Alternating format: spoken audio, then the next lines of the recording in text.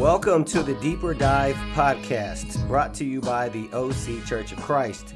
Let's dive deep into God's Word, learning new insight and taking a fresh look at the verses that impact our daily lives.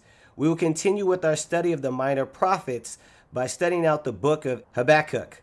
Here is John Oakes. This week, the sermon is coming from the book of Habakkuk. And the theme is this: is God faithful? And is it okay for us as disciples, as followers of God, to question him? Now, Habakkuk is not one of the better known books in the Bible. I would imagine if I asked you to tell me what's Habakkuk about, most of you would say, pretty sure it's in the Old Testament. Not sure exactly where it is. Habakkuk is one of the minor prophets. Here's how it goes: Hosea, Joel, Amos, Obadiah, Jonah, Micah, Nahum, Habakkuk. That's how you can find it. It's a short little book, but it's a pretty amazing book. I think you're going to really enjoy our lesson from the book of Habakkuk. So let me give a little bit of background to the book. Habakkuk is prophesying around the year 607 BC, give or take a couple of years. This is at a time when Jerusalem and Judah are about to come under judgment. Prophesied in Isaiah 39, 5 through 7, as we saw this morning in our Isaiah class. Please come next Sunday, 9 o'clock. But that was about 90 years earlier. And so what's happening is God is going to come and he's going to do some bad things to some good people. And the question is, what does it mean when God allows bad things to happen to good people? This is something I think all of us wrestle with. Interestingly, the name Habakkuk means to embrace or to wrestle. And that's a great name for Habakkuk, as you'll see as we study this book, because is Habakkuk going to embrace God, or is he going to wrestle with God? Or can we both embrace and wrestle at the same time? These are important questions. So anyway, in the year 605 BC, very soon after this prophecy of what's going to happen, as you'll see, Nebuchadnezzar came to Jerusalem. Now you have to understand, before this time, in fact, let's look at the timeline here. You can see the timeline. Habakkuk, you have to squint a little bit. It's the green one about 2/3 of the way down. Habakkuk is a contemporary of Jeremiah. Both Jeremiah and Habakkuk were prophesying in Jerusalem. And you can see above there, the Assyrian Empire is under decline. It essentially falls. And at that time, the Babylonian Empire arises. And now the great power is Babylon and its young king Nebuchadnezzar. So the question is, how is it that God can do such terrible things to his people through a people like Babylon who are sinners? All right, let's go back there. So 605 BC, like I said, Nebuchadnezzar comes. At that time, the king did not lose in a war. Basically, Judah decided to submit to Nebuchadnezzar and to pay tribute. And so what God did was what Nebuchadnezzar did was he took captives, he took hostages. And the hostages were the royal children. Let's see the prophecy in Isaiah 39 about this. Isaiah 39. This is from our lesson just this morning. Isaiah 39. The background here is Hezekiah has been faithful to God, unlike Ahaz who came before him. And when the Assyrian king came, Hezekiah distrusted in God. And because of that, Jerusalem was saved. But not too long afterward, some envoys from Babylon, which was not a major power at that time, some envoys from Babylon come, and Hezekiah said, hey, come on in. Man, look at all this awesome stuff we have in the temple. We're pretty great. Maybe you and I can have an alliance. God is not happy about that, because forming alliances with worldly powers, not a good idea. That's one of the main themes of Isaiah. And because of Isaiah's foolishness, because of Hezekiah's foolishness, Isaiah gives the following prophecy in Isaiah 39, verse 5. Then Isaiah said to Hezekiah, hear the word of the Lord Almighty. The time will surely come when everything in your palace and all that your predecessors have stored up until this day will be carried off to Babylon. The year is 701 BC. 90 years later, Habakkuk is seeing this happen before his eyes. Nothing will be left, says the Lord, and some of your descendants, your own flesh and blood, who will be born to you, will be taken away, and they'll become eunuchs in the palace of the king of Babylon.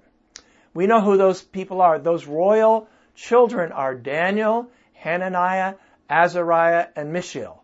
Those are Shadrach, Meshach, and Abednego, who were indeed taken to Babylon and made eunuchs in his palace, which kind of explains why Shadrach, Meshach, and Abednego never had any children. Anyway, so Judah submits, but unfortunately Jehoiakim rebelled a few years later. So 8 years later, Nebuchadnezzar came back. This time he tore down part of the wall.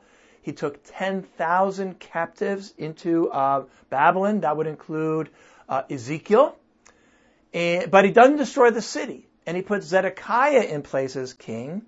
And foolishly, Zedekiah rebels again, even though Jeremiah told him not to. So Nebuchadnezzar comes back 11 years later, and this time he completely tears down the wall. He burns Jerusalem to the ground and destroys the temple. And everything is carried off into Babylon, fulfilling the prophecy. Now imagine you're a Jew living at this time. You're thinking, we are God's people, and here are these sinful people coming in, and God's allowing them free rein to do whatever they want, to completely, utterly destroy us. Does God still love us? Is God with us? This is a question of what's called theodicy. Now that's a big word. I don't like to use too many big words, but I think this is a pretty good word, maybe to add to your vocabulary. I looked up a definition.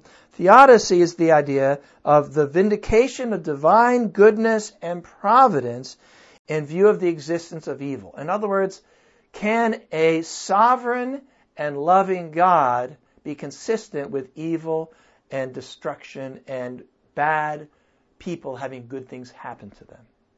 And when these kinds of things happen, as I'm guessing some of us have had these things happen to our lives, we tend to ask, well, does God still love us?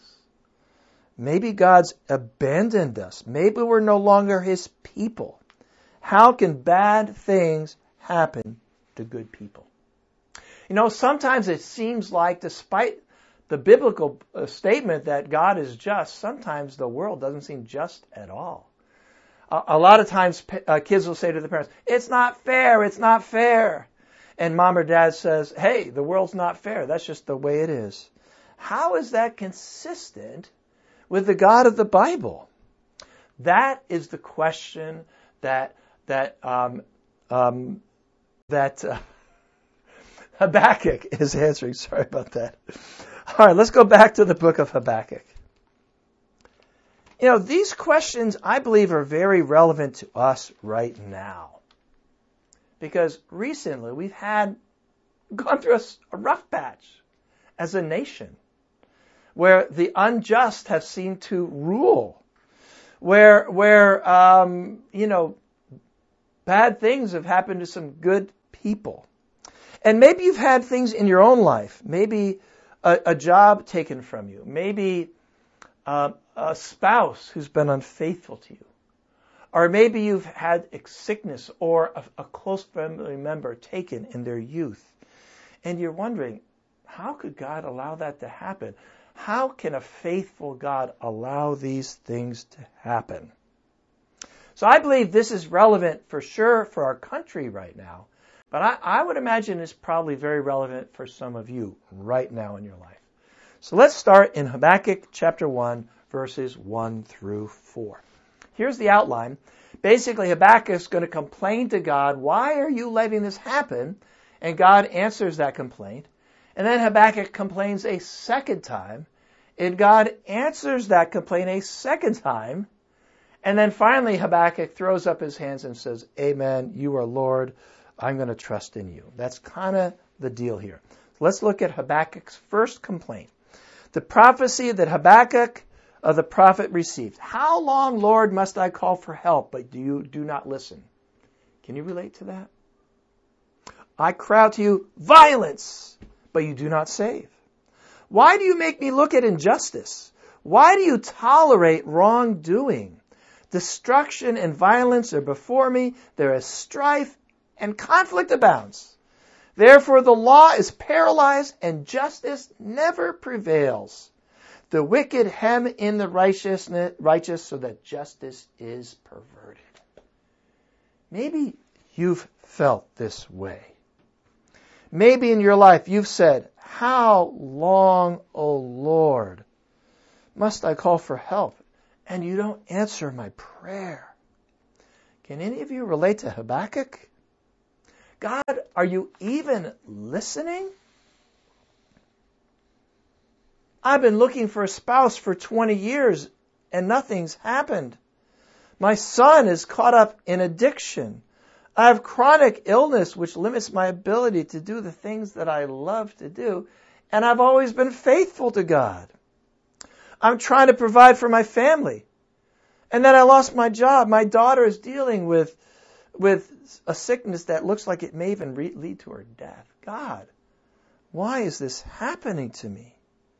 He says in verse 2, I cry out violence, but God, you don't save. Can anybody relate to that? Why, God, do you tolerate so much sin if you are a righteous and just God? It seems like the law is paralyzed and justice never wins out. Life is not fair. God, what is the deal? You know, Habakkuk, he's pretty tough on God, isn't he? So is God going to strike him down with a bolt of lightning for questioning him? No. Is it okay for us to doubt and to question God? Absolutely it's okay. Let's go to Jeremiah 12, 1 and 2. Just another example. I like this example. Jeremiah 12, 1 and 2. Jeremiah, by the way, if you want an example of somebody questioning God's love and His justice, just spend some time in the book of Psalms. But Jeremiah 12, 1 and 2, that's the one I picked. You are always righteous, Lord, when I bring a case before you. God, you are always right. You're always just. You always do the right thing. Yet, I would speak with you about your justice. Why does the way of the wicked prosper? Why do all the faithless live at ease? You've planted them, and they have taken root. They grow and bear fruit. You are always on their lips, but far from their hearts. It's interesting.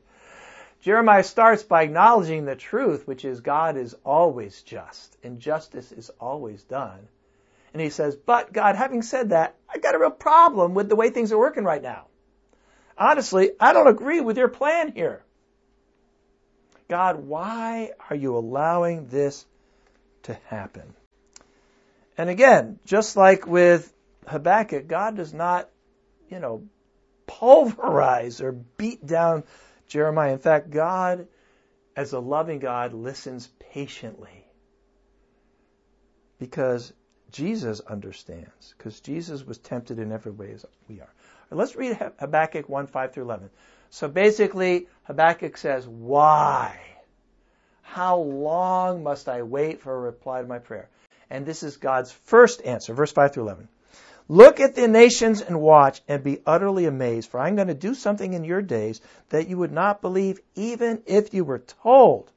I am raising up the Babylonians, that ruthless and impetuous people. Now, after you hear verse 5, you go, awesome, great, you're going to do something great. And then he says, actually, I'm going to raise up the Babylonians to destroy you. That's his answer to Habakkuk's complaint. Interesting, huh? I'm raising up the Babylonians, that ruthless and impetuous people, who sweep across the whole earth to seize the dwellings not their own. They are a feared and dreaded people. They are a law to themselves, and they promote their own honor. Their horses are swifter than leopards, fiercer than wolves at dusk. Their cavalry gallops headlong. Their horsemen come from afar. They fly like an eagle swooping to devour. They all come intent on violence. Their hordes advance like a desert wind, and they gather prisoners like sand.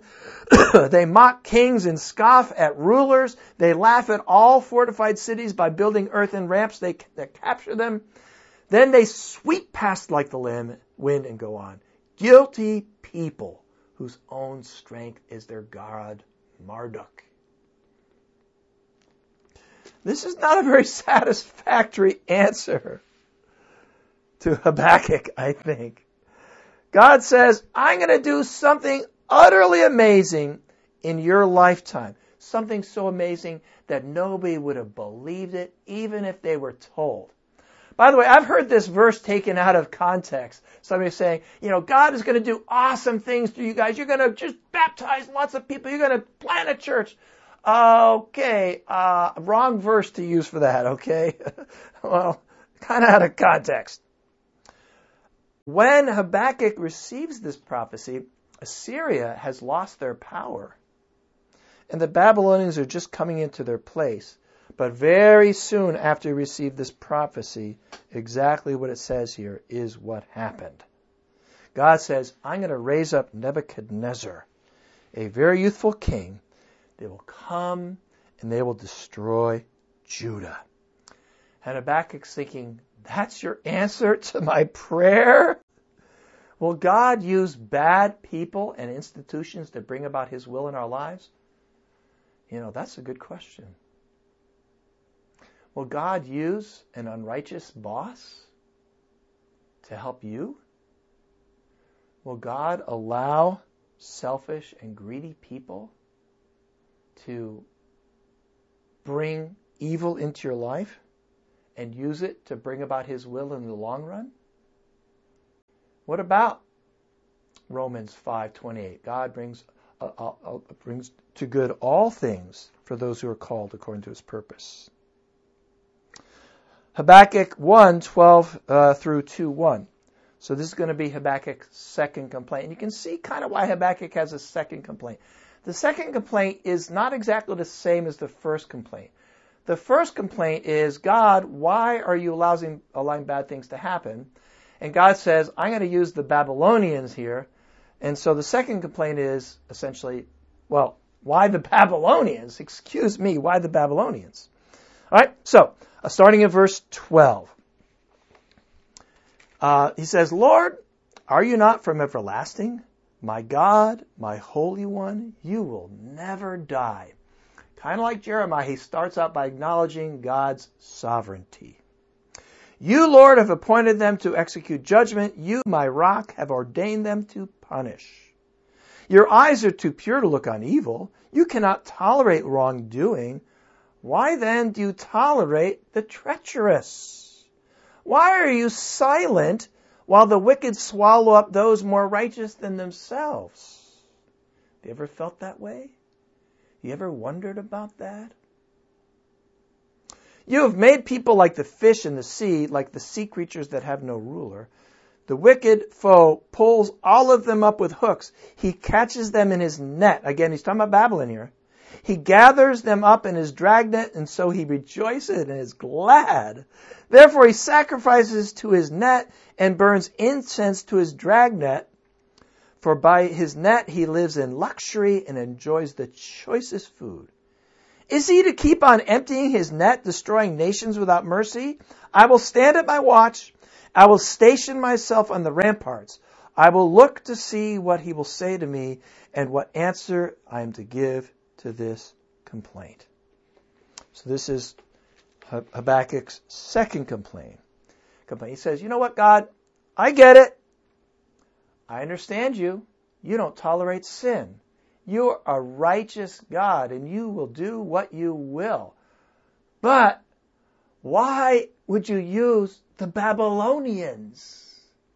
They're more sinful than we are. Fact. They're more idolatrous and adulterous than we are. True. He says in verse 13, God, if I understand you correctly, your eyes are too pure to look on evil. You can't tolerate wrongdoing. then why then are you going to use the Babylonians to bring judgment on your people? I get it, God. You are holy, holy. Like we saw in Isaiah 6 in our class, holy, holy, holy is the Lord of hosts. You don't tolerate sin. But there's a ton of sin you seem to be ignoring right now. God, help me out. This does not work for me logically. You sit silent while people abuse me. You allow the arrogant to overcome the humble. Why don't you do something about this? Why are you silent in the face of this evil, especially that of the Babylonians? You know what? Habakkuk is really asking the wrong question here. But who am I to judge? The right question when bad things are happening to you is, what is God trying to do in my life right now? That's what Habakkuk should have been asking. Why is God doing this? What sin in our life is God trying to root out through this situation? What do I need to change? What is God trying to tell me? Because I know, in spite of all the obvious things happening, I know in my heart that God is love, and God is sovereign, and God rules the nations. But you know what? Habakkuk is human, and God is not terribly angry at Habakkuk right now. I don't believe so anyway. In fact, God is patient with Habakkuk, and He allows him to ask the question that I believe you and I find ourselves asking, because we're human beings. So in verse 15 and 16, he says, the wicked foe pulls them up like with hooks, and these fat cat, rich, arrogant rulers are taking our peasant Jews and they're grabbing up in their hooks and they're taking them off into captivity.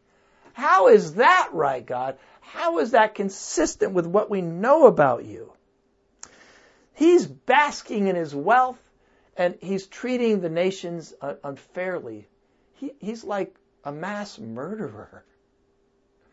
Why, God? Why are you treating us this way? I love Habakkuk chapter 2, verse 1. This is a great passage. This is a good memory verse. Why don't you contemplate this verse this week? Although we got two other great verses to contemplate, so keep some space there. He says, I will stand at my watch, and I will station myself on the ramparts. I will look to see what he will say to me, and what answer I am to give to his complaint. So basically Habakkuk says, all right, despite all this, I'm having these emotions, these feelings, I'm complaining to God. He says, you know what? I'm going to wait for God. I'm going to wait for his answer. You know, you could read chapter 2, verse 1, either as Habakkuk almost kind of being sarcastic. It's like, all right, yeah, I'm waiting for answer, God. Good luck coming up with an answer to this one. You could almost think of him as being sarcastic here. Or you could think of him as being really faithful and saying, you know, that's how I read it. I will keep watch and I will see and I'll wait for him to speak to me. And if I have to wait for 30 years, I'll wait for 30 years. I like to think that's what Habakkuk's saying. So let's see God's answer. Because like I said, complaint, response, I give up. Okay, so we're going to look at God's response, his second response. I'm going to read Habakkuk 2. I'm going to break it up into two parts. It's 2 through 19. I'm going to read 2 through 4, and then I'll read the rest. So Habakkuk 2, verse 2. The Lord replied, write down the revelation and make it plain on tablets, so that the herald may run with it. For the revelation awaits an appointed time. It speaks of the end, and it will not prove false. Though it linger, wait for it. It will certainly come and will not delay. See, the enemy is puffed up. His desires are not upright. That's Nebuchadnezzar. But the righteous person will live by his faithfulness. That's God's response. Yeah, it's true. Nebuchadnezzar is puffed up and arrogant, and I'm using a person that, is not a particularly righteous guy. But he's saying, here's the deal. Wait for me. You can mark it down. I will come to judge the sinner. You can mark it down. All will come out right in the end. God, that is God's promise. And if God promises, I think we can assume it's going to happen. He talks about the end in verse 3. He says, God sometimes judges in two ways. He may come back and judge the situation, but in the end, at the end of time, everything will be made right. Right? In Romans 12, verse 18, it says, I will avenge. I will repay. God ultimately will deal with things. So our job is to do what it says right here. The righteous person will live by faith. God says to Habakkuk and to you and me, I get it. Believe me, I see the evil. I know what's happening. I am, after all, sovereign Lord. But I'm telling you, just trust in me. I have the good in mind for you. Habakkuk 2:4. This is the key. In fact, this is one of the key verses, I'm not kidding, in the entire Bible. Paul quotes Habakkuk in Romans 1:17 in what's probably the theme verse of the entire book of Romans. And he says the key of all of it is, those who through faith are righteous will live. And then in Galatians 3:11, he says, the righteous will live by faith. Let's read the version in Hebrews 10:38. This verse, Habakkuk 2 verse 4, is perhaps the most quoted Old Testament scripture. Probably not quite, but close. Hebrews 10 verse 38. He says, but my righteous one will live by faith. And I take no pleasure in the one who shrinks back. But we do not belong to those who shrink back and are destroyed, but to those who have faith and are saved. So, yeah, bad things happen to good people. And God will use even evil for good. But here's the question. Are you going to have faith in God? Are you going to believe in God's justice even when you can't see it?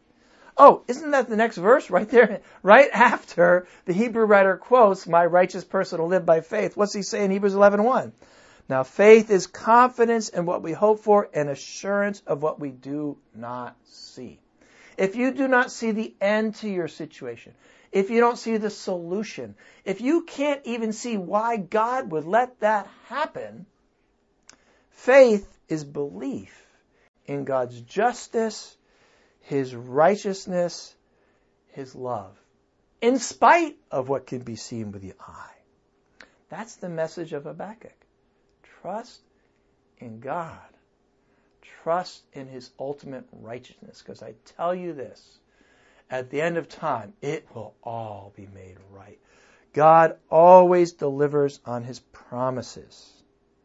And this is God's promise to you. Verse 4 through 12. I'm going to reread verse 4 and I go through verse 12 back in Habakkuk 2. See, the enemy's puffed up. His desires are not upright, but the righteous person will live by his faithfulness. Indeed, wine betrays him. He is arrogant and never at rest because he's greedy as the grave, and like death is never satisfied. He gathers to himself all the nations, takes captive to all his peoples. Now, this is Nebuchadnezzar, but this is whatever in your life, whatever the equivalent thing is for you. Will not all of them taunt him and ridicule and scorn, saying, woe to him who piles up stolen goods and makes himself wealthy by extortion. How long must this go on? Will not your creditors suddenly arise? Will they not wake up and make you tremble? Then you will become their prey. Because you've plundered many nations, the peoples who are left will plunder you. For you have shed human blood. You have destroyed lands and cities and everyone in them. Woe to him who builds his house by unjust gain, setting his nest on high to escape the clutches of ruin. You have plotted the ruin of many peoples, shaming your own house and forfeiting your life. The stones of the wall will cry out, and the beams of the woodwork will echo it. Woe to him who builds a city with bloodshed and establishes a town by injustice. God says, woe will come on the unrighteous. You can mark it down. In fact, there are 5 woes here. And woe means the opposite of blessing, right? We got blessed are the pure at heart, but not blessed. Woe on the impure at heart. In chapter 2, verse 6, he says, woe to him who piles up stolen goods and makes himself wealthy by extortion. How long should this go on? So woe on the greedy. Also, woe on those who exploit those not in power. Verse 9, woe to him who builds his house by unjust gain, setting his nest on high to escape the clutches of ruin. But if you read on, he will destroy those people. Woe on those who use violence in order to get their way, or intimidation. Verse 12, woe to him who builds a city with bloodshed and establishes a town by injustice. Also, woe on those who practice immorality and seek pleasure through immorality.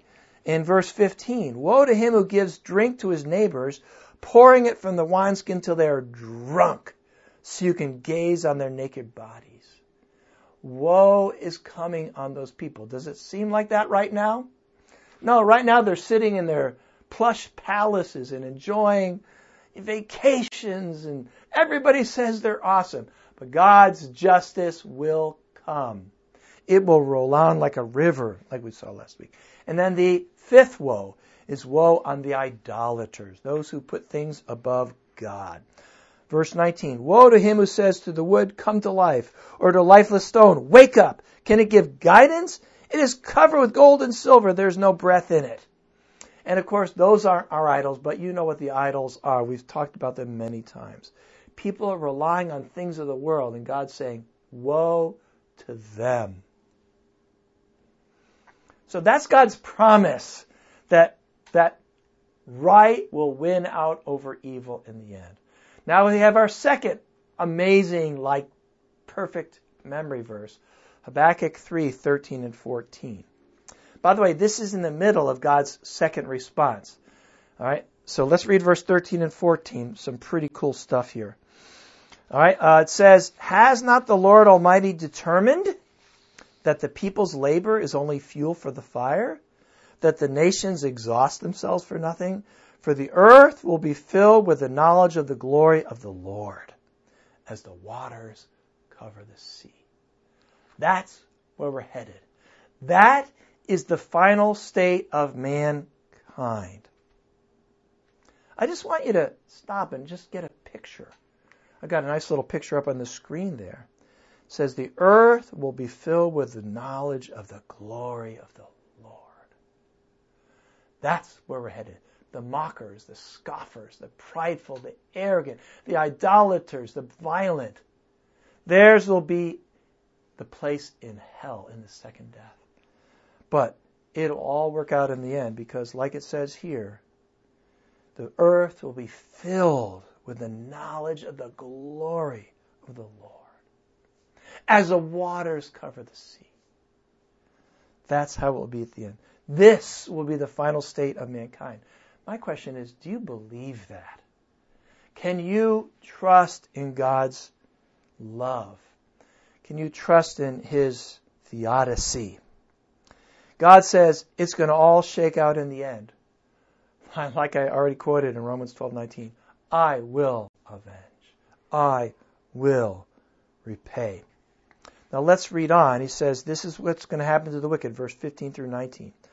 Woe to him who gives drink to his neighbors, pouring it from the wineskin till they are drunk, so that he can gaze on their naked bodies. You will be filled with shame instead of glory. Now it is your turn.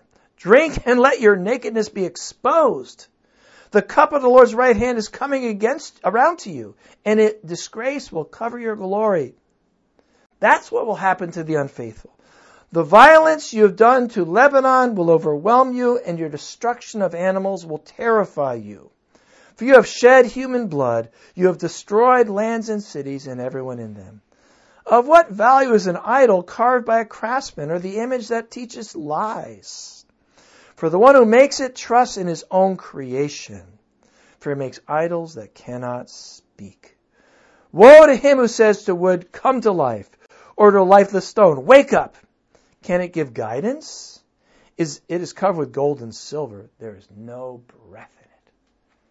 No. God says, woe is coming on those who lean on violence and idolatry. And when God says it's going to happen, folks, it's going to happen. It's going to happen. I guarantee it. Numbers 23:19. Let's read that one.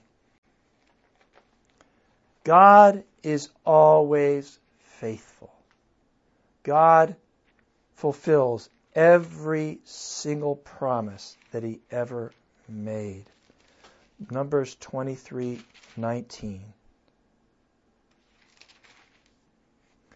says, God is not human that he should lie, not a human being that should change his mind. Does he speak and then not act? Does he promise and not fulfill? God always fulfills his promise. Now, did Habakkuk feel that way? No, he wasn't feeling that way at all. Are you feeling that way right now? Maybe not. God says, that's okay. He says, look, those who live by faith, the righteous will live by faith. Just believe me. Now back in Habakkuk, we have our third really cool, great verse for thought for the week, or maybe a memory verse. It's Habakkuk 2, verse 20. All right, there we go. So what's the end of the matter? I mean, and basically this is the end of God's response. After Habakkuk 2:20, God's done talking. I've said all I have to say. And basically what he says is, I promise you this, I will deal with the ungodly. And then in chapter 2, verse 20, he says, the Lord is in his holy temple. Let all the earth be silent before him.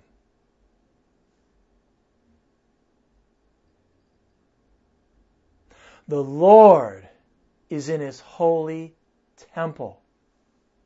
Let all the earth be silent before him. Be still and know that I am God. Have you struggled wondering if God really loves you? Wondering if it's worth it? Habakkuk can relate. He can definitely relate. Because God was about to come and destroy everything that he valued. And yet God says, the Lord is in his holy temple. Let all the earth keep silent before him. Let us be still and know that he is God. That's the end of the matter. Does that mean it's simple, it's easy? No, nobody ever said that. No. But it's the truth. It's the God's honest truth. Like I already said, in the end, this is what's going to happen. This is the same God who raised Jesus from the dead, the God who created the universe, the God who gave us the book of Habakkuk. Now, the rest of Habakkuk, he's basically just giving a poem. At this point, Habakkuk has said, Amen. Amen. You know what? I'm just going to trust in the Lord. Oh, the end of Habakkuk is so beautiful. I'm telling you, this is one of the most quotable books in the entire Bible. So let's read Habakkuk 3, starting in verse 2.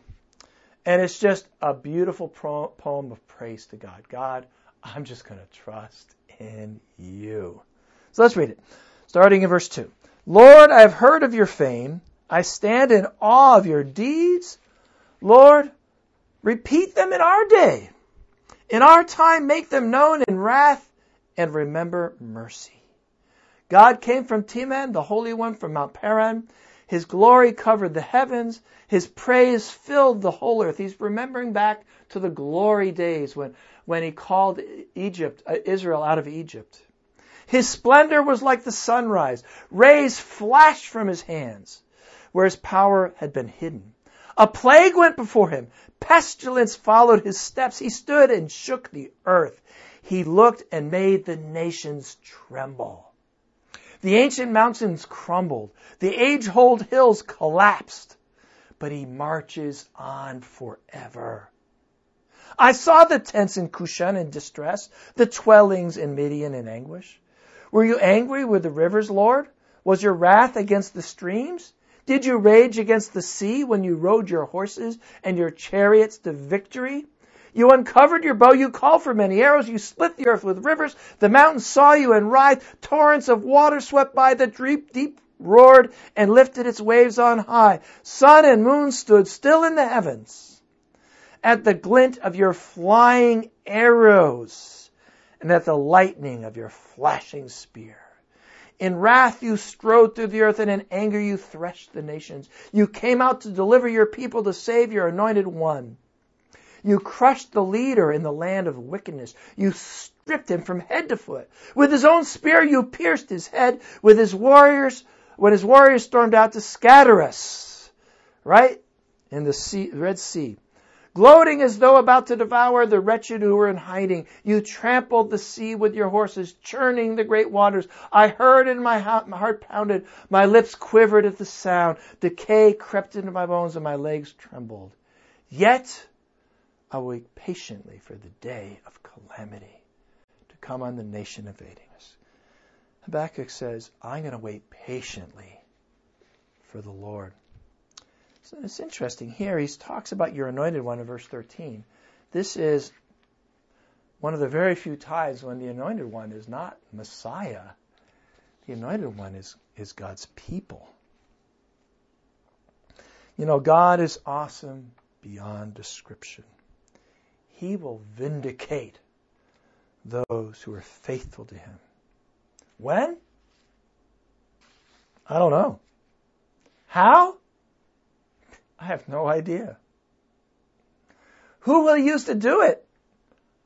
I can't say. One thing I know, it's going to happen. He says in verse 1, in verse 2, I stand in awe of your deeds.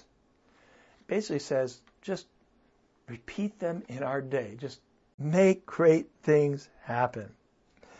He says, his glory covers the heavens and they fill the earth. Kind of like that earlier verse in chapter 2. His splendor is like the sunrise. He says, he rides in horses and chariots to victory. He says in verse 13, when you come out to deliver your people, you crush the leaders of the wicked. Oh yes, God, you are the faithful one of Israel. And then it has got to be one of the most beautiful, amazing passages of poetry in the whole Bible. Habakkuk 3, the second half of verse 16 through the end. Let's read this together. So beautiful. Yet I will wait patiently for the day of calamity to come on the nation invading us. Though the fig tree does not bud, and there are no grapes on the vines, though the olive crop fails, and the fields produce no food, though there are no sheep in the pen, and no cattle in the stalls, yet I will rejoice in the Lord. I will be joyful in God, my Savior.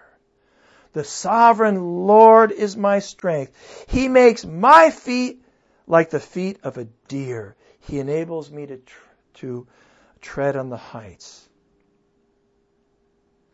Kind of sounds like Isaiah 40, doesn't it? It says, I'm going to wait on the Lord. Can you wait patiently for the Lord to vindicate you? How long? I don't know. How? I wish I could say. It might not be till after you die. It may be on Judgment Day. verse 17, let me just read it again. Though the fig tree does not bud, and there are no grapes on the vines, though everything seems to be going terrible, and my life seems to be going into a bottomless pit, though the olive crop fails, and the fields produce no food, and there are no sheep in the pen, and no cattle in the stalls, he says, yet I will rejoice in the Lord. Just not because of what's happening, but in spite of what's happening around me.